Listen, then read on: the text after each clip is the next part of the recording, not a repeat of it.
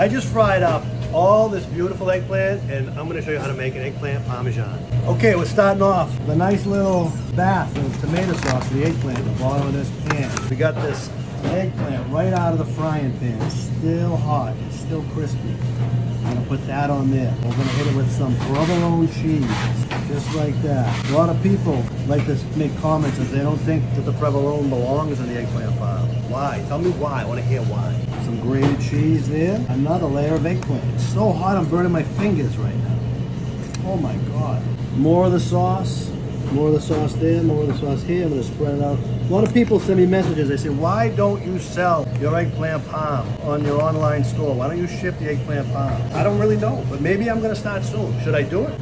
More provolone, another slice there, another one there, oh, 4 there. And another sprinkle of the grated cheese here. More eggplant. There's something nice about eggplant parm. It's like, makes you remember when you were a kid. Because when I was a kid, I hated eggplant.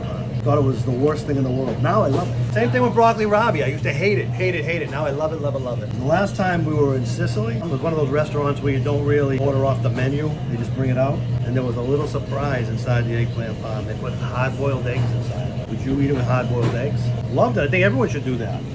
If I put hard-boiled eggs inside this, people would lose their mind. They would like freak out. I couldn't do that here. One more layer of eggplant. Eggplant.